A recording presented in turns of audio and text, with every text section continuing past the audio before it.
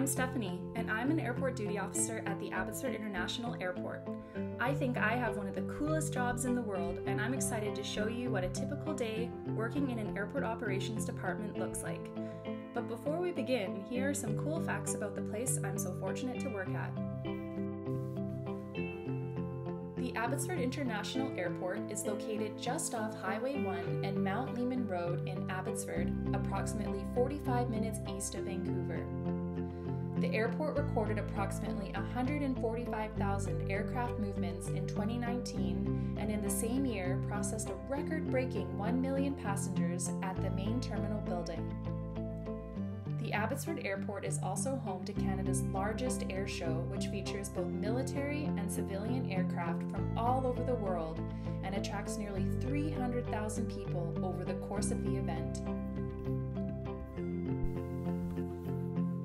A typical day for me starts at 2 p.m., and one of the first things I do is perform a passover with the morning crew, where we discuss any issues that may have arose during the day.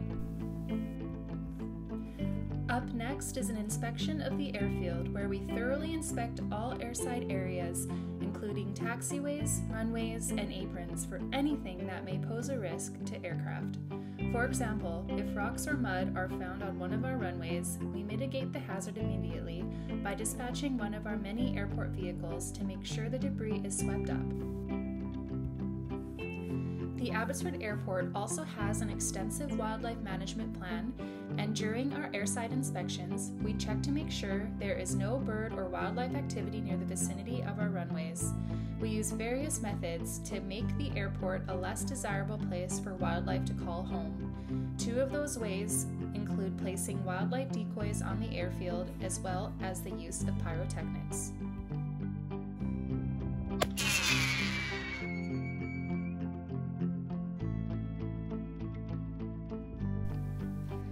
The Abbotsford Airport is designated as a Category 6 airport, which means we have 2 aircraft rescue fire trucks on standby for every commercial arrival to our main terminal building. All airport operations staff are trained in aircraft rescue firefighting and drive specialized fire trucks that are designed for speed, water carrying capacity, and off-road performance. In the event of an aircraft incident on our airfield, we are the first to arrive on scene, and the goal is to secure the aircraft against all hazards as quickly as possible. Throughout the year, we participate in various training activities and attend annual live fire training, where we hone in on our skills and have a lot of fun while doing so.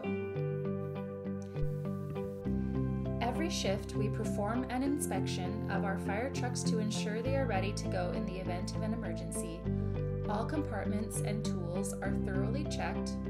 We ensure all nozzles and turrets are functioning normally, and once complete, top up the truck with water to make sure the tank is always full. The best thing about working in airport operations is that no day is ever truly the same. As an airport duty officer, I am responsible for coordinating and overseeing the day-to-day operation of the airport.